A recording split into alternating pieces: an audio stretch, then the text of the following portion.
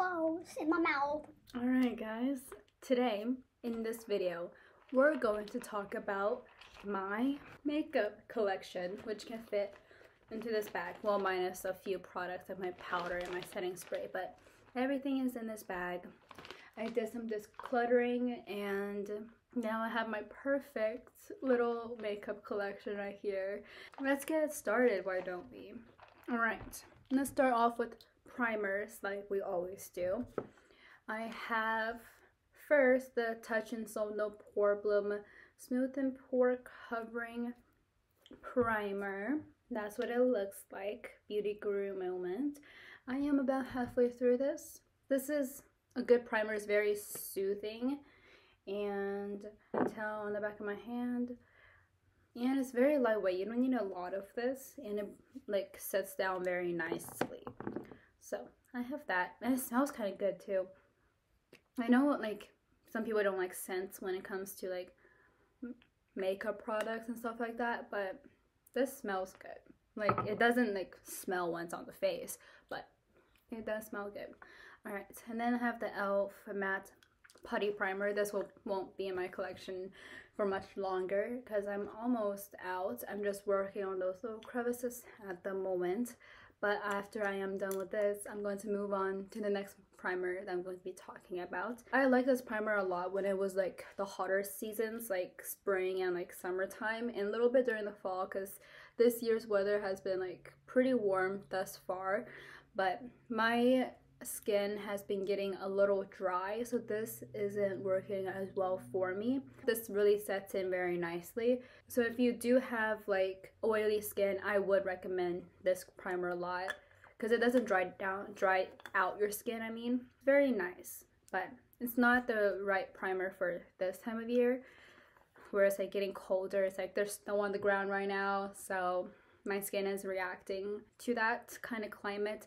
So this isn't right for my skin at the moment. I'm glad I'm almost done with it because it's nice to get out the collection around this time where it is not performing the best like climate and like my skin wise. After I am done with this mattifying primer, I'm gonna move on to this e.l.f. Poreless Putty Primer that my friend actually gave me. It looks a bit weird, but she's weird, but she mixed it up like the putty texture, so now it looks like this. So it's not like it's bad or anything, at least I don't think it is. This is like one of my holy grail primers right here. I love this poreless putty primer so much. I know that like having like two poreless primers in my collection may not be like the best, I guess, but like I don't use them at the same time. This one will be more used for when I just have concealer and stuff on my face, and this will be more used when I use like foundation and concealer. So yes, this is a really good primer. I highly recommend it to people, and it's good for like those really porous areas, and it really just fills in very nicely. This is my primer collection. I have a total of 3. We'll be down to 2 like in probably a couple of weeks because I do use this quite a lot. So then let's go to complexion. I have my foundation. This is the Undone Unfoundation Glow Tint. This is light coverage. I tend to lean towards more light coverage like base products. This is one of those that is like very nice. It's not as glowy as you might think with a product that's named like a glow tint.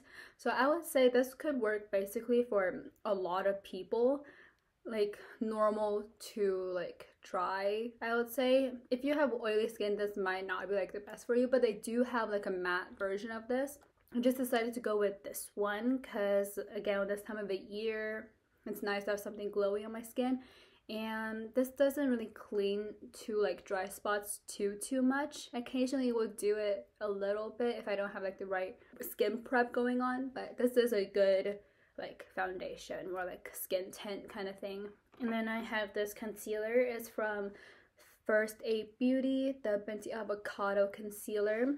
I got this from Marshalls, so it's quite inexpensive. I have this in the shade 2.5. Oh, I forgot to say, this foundation is in the shade 435, soft beige medium. So this is a very hydrating concealer. I would say this is more of like a light to medium coverage wise. I would prefer something with more full coverage to cover up my like blemishes and stuff, but it's not really that big of a deal. So this is a nice concealer. This is like one of the few concealers that actually works very well under my eyes, and I quite like it a lot. It doesn't make my under eyes look dry at all. I have like very finicky under eyes in that kind of way, so very happy about this product. So this is my little base routine pairing. Now let's get into powders. With my pressed powder, I have the Elf Perfect Finishing HD powder. There it is. I use this both as like a setting powder and as like on top to kind of as like the finishing touches to kind of set my skin just a tad after like my official powder, you know.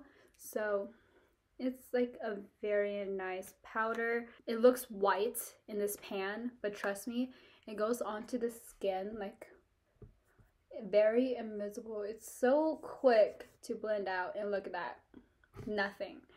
And it's just very nice. It doesn't dry out my skin at all. And this is like one of the products that I will probably go back to over and over again. It kind of smooths your skin, like corrects those imperfections like a little bit, you know. It doesn't give coverage or anything, so but it's just like very nice powder. And then I have this Milk Makeup setting powder. Apparently this freaking powder is discontinued, which I don't understand why, because it's like actually a very good powder. I wasn't even planning on getting it again, but I'm just like, for those people who do like a loose setting powder, this is like a very good choice. It is very smoothing, and it gets rid of your oiliness and all of that without like getting rid of like the skin like finish of your skin, you know.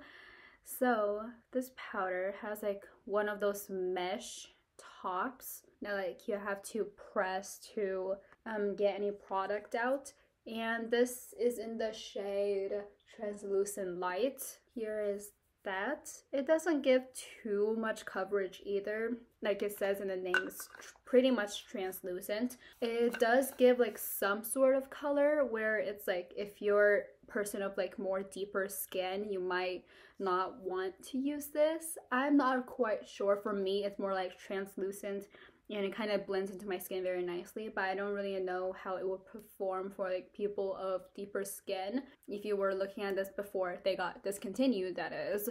So I guess I won't talk about it too much because you can't really get it anymore. But if it was still around, I would have recommended this product to people. So these two consist of my powder collection. Now for my brows, first I have this e.l.f. Ultra Precise Brow Pencil. I have this in the shade Cool Brown. It's just that little color. It is a lot more deep than you would think with like the name Cool Brown.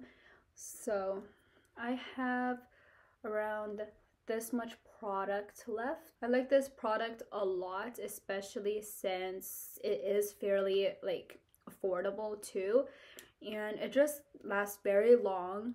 And this is like one of the longest lasting eyebrow pencils ever, and considering it's from e.l.f. is fairly affordable, I highly recommend these like brow pencils so much.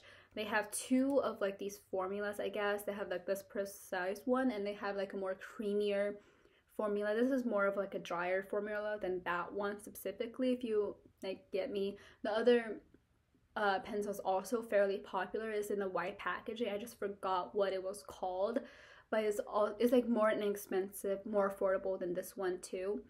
That one's more creamy, this one's less creamy. So if you want a more creamy formula, I would go with that one. But if you like less creamy and more like drier formula, I guess, I would go with this one. More stiff, I guess I should say. And then I have the Glossier Boy Brow. I had this for not as long, and it's already gotten like so messy. I don't know if you can really tell, but this is like the only brow gel in my collection, so I do use this a fair bit. Right now, at least, I don't get the hype it does hold my brows down very well, And I do like the color of this. This is in the shade just brown. So this is the brush. It's a very tiny little micro brush. I like the brush a lot. I like the little brushes that for like my brows and stuff like that. For purchasing, I don't know if I will purposely go out my way to get it, but I do like Glossier products a lot. So if it was in a set with some like other products I wanted to try, I wouldn't be opposed to getting this again. For repurchasing purposes, I will go with the e.l.f. Wow Brow above this one. For eyeshadow, I actually have a couple. Let's start with my Inglot shadow palette. This is what it looks like. It has one of those cool packagings where you can like slip up, like pop off and stuff like that. So I have like this customized palette where it's just like 3 different shades: a warm brown, a cool like deeper brown, and then a black. I use this one for liner majority of the time. This is sometimes also for liner as well. Oops, I just stuck my fingernail into there. And this one is more for like all over. And sometimes I use this kind of like to deepen this shade out a little bit as well. And then these 2 shades, if I mix them together, will make a perfect brow shade if I'm too lazy, or like if I don't have the time to go to the store after I run out of brow pencil or something like that. So a very nice palette for me to have. This is like a basic beginner friendly like eyeshadow palette right here. The pans are deep as hell. I've used this shadow like 90% of the time that I use eyeshadow, and I still haven't hit pan on it yet, which is so surprising, but I will eventually, I guess. You can probably find a dupe of this same exact color story somewhere else, like for cheaper, like e.l.f. For my other eyeshadow palette, this is from e.l.f. This is the Carnival Candy one. This one, I didn't use it up, it fell out. It just crumbled off, it just, I don't know. And then this half of this one also crumpled off, so I didn't really completely use it. But this skin tone shade I usually use to set down like my eye primer, which is typically like the e.l.f. matte poreless, the matte putty primer that I have. This warm, ready, brick toned brown shade right there. And then a little blue shade that I sometimes use for eyeliner. If I'm feeling like kind of frisky, you know, if I'm feeling adventurous, I'll use that blue shade right there. And then not really a palette, but this is the NYX Jumbo Eye Pencil in the shade 630 Cashmere. I broke it because I thought it was a twisty. It was not a twisty, it's a sharpeny. That is that. It's like a very kind of goldeny color. It's not as golden as you would think. It's more of like a more champagne-y golden than anything, but it's still gold nonetheless. I put this mainly on my like lower lash line to give that little extra pop if I really wanted to like brighten my eyes up. And then for other like miscellaneous eye products I do have, I have this eyeliner. It's from NYX. It's the Epic Ink Liner in the shade Black. It's just a pen style type. I don't know what it's called.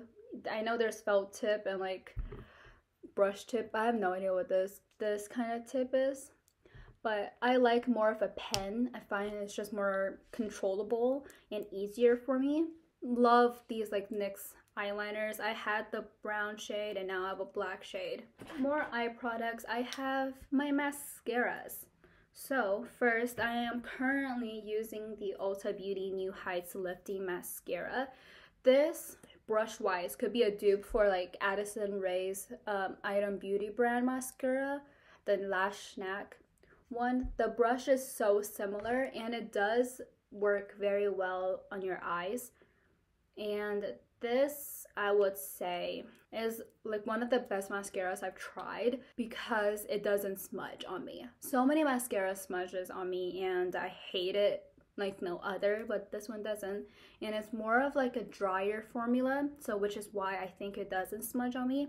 So I would recommend this mascara if you are looking for something that would grip onto like your lashes very well, and if you like more of a drier formula and you like these like small brushes.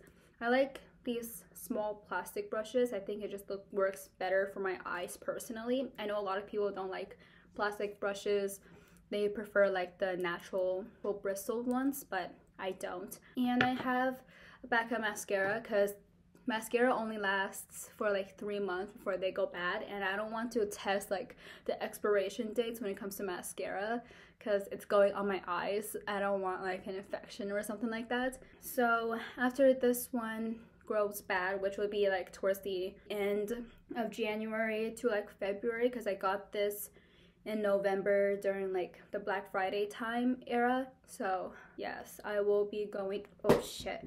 So I will be tossing this by the end of next month. So I want another mascara on deck. And I purchased this also during like the Black Friday times, but I didn't open it. So this is completely new, never used.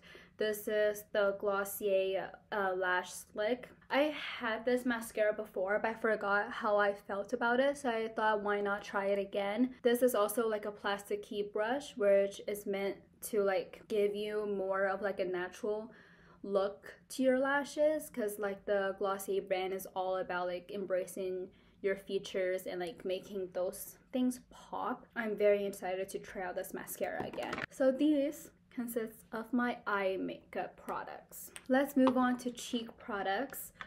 Let's start off with bronzer. This is the NYX matte bronzer in the shade medium. This is the color of that. I will probably purchase like the e.l.f. one above repurchasing this one. I've had the e.l.f. one before. It's more neutral than this one, and it's more buildable also than this one. I mean, it's not bad. I like a good warm bronzer, but this is a little bit too warm for my liking, but you know, it's all right. I'm going to finish this, and then after I finish this, I want to try out some new bronzers, like maybe the Physicians Formula Butter Bronzer, or like the Milani Silky Matte Bronzer, depending on what I'm feeling when I'm there in like the store and stuff like that. That is my bronzer right there. This is my ColourPop Lunch Money Super Shock Cheek Highlighter.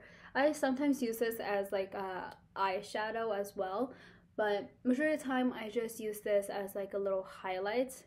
I'm not a fan of highlighter as much as I used to, so I will probably not repurchase a highlight for a little while. Doesn't matter what kind of highlight, I'm just probably not going to repurchase. Giving myself a little break. If I miss having highlight, I'll go out and rebuy a highlight. But at the moment, I don't really care for highlight because I get enough glow from my like blushes and other skin products that I do have, so I don't necessarily need a highlight. Flexitarian highlights from ColourPop and Lunch Money are like their most popular highlighters, and this one is more of like a champagne and more natural than the Flexitarian one. If you want more of like a blinding highlight, I will go with a Flexitarian, but if you want a more like natural and more buildable highlight, I would go with this one. Alright, and then I have my blush. This is the Undone Beauty Lip to Cheek palette in 340 Rosewood. This is such a nice color. I bought this so long ago, but I haven't opened it until just now, like today, because I just decluttered my other Glossier blush because it's expired for like quite a while now. So I have just opened this one and I'm so excited to start using it. I love a good freaking blush. I love a good like rosy toned blush. I think for me it just works very well with my skin tone. And these shades, like the reason for these little bars, as you can see, is because there's supposed to be different levels of coverage. I don't really care about that in terms of like blush products, but they did come out like a concealer like more before this, where it was like the same 3 different like levels of coverage, which I think works more better, I guess, when it comes to concealers, because you generally would want like more coverage with certain areas and less coverage in other areas, you know? It's supposed to be like light coverage, medium, then full. Like that's what the 3 bars are for, but I'm probably just gonna mix it around on my brush anyways. I can't wait to start using this. This is such a pretty color. So these are my cheek products. Now for the second to last category, let's talk about my lip products. Let's start off with my lip liner, which is during the time what starts off my basic everyday makeup looks.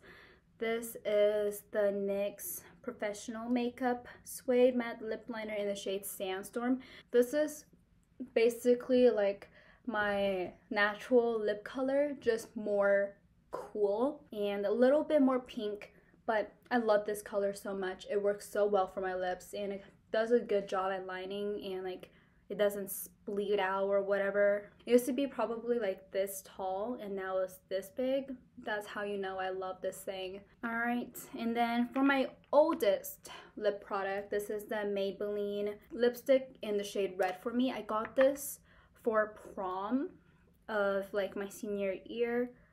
I think this is my oldest. I got this to match my red dress, and I haven't used it until like recently this year because it's like a very bold color for me.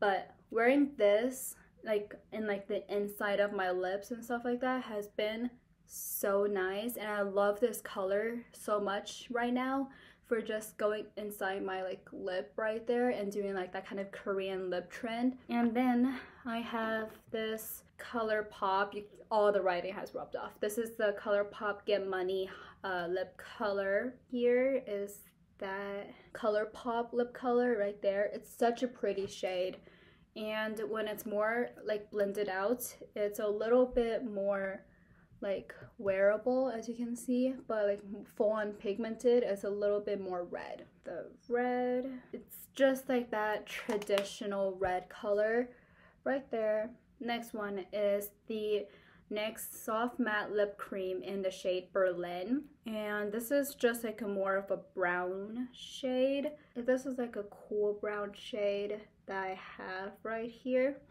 These smell so good, like a freaking cupcake. This is like a terrible swatch, but that is the color right there. It's more like a taupey shade, and wearing this more diffused out on my lips is so nice, and then putting like one of these like more red tones in the middle makes my lips very nice. The other NYX product I have is the NYX Butter Gloss. This is in the shade Spiked Toffee, and this is also a little bit of like a cooler brown, but like a little bit more pink. It just feels so comfortable on the lips. It doesn't like do that thing where you get like the strings because it's a gloss. It's more pigmented for a gloss as well. It also smells really good. NYX lip products are just one of the best at the drugstore, along with like Milani and Revlon, those typical lip product companies. There is that shade right there. These two paired together are very nice because they're similar tones. This is just a little bit more pink, which adds a little bit more to that brown shade right there. But there's that color, very pretty. So this consists of my lip collection. It's a lot more than I thought for like a person like me who wants only like one product open and stuff like that. But lip products I switch between fairly frequently, so I'm not too worried. My last category, which is my setting spray. This is the Urban Decay All Nighter Pollution Protect Makeup Setting Spray. I got this for a discount at Marshall's. It is a fairly nice setting spray, but like for me, I just think it's a little bit more alcohol smelling than I want. And also it's not, got in my throat, but doesn't help me like make my skin more dewy, which is what I want. It's a very nice setting spray. It does do the job in terms of like actually setting my makeup down and stuff like that. I'll recommend this for like normal to like oily skin people. That is it, you guys. Thank you guys so much for watching this quick little video about my makeup collection, and I hope you guys liked it. Remember to like, subscribe, and all of that shit, and I'll see you on the next one. Goodbye.